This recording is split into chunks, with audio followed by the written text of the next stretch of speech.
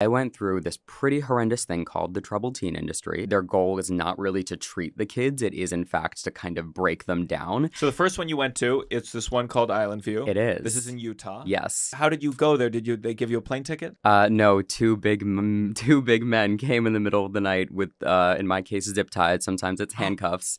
No way. Yeah, and Did you see them first and thought like, oh, my parents finally get it. They'd understand I want...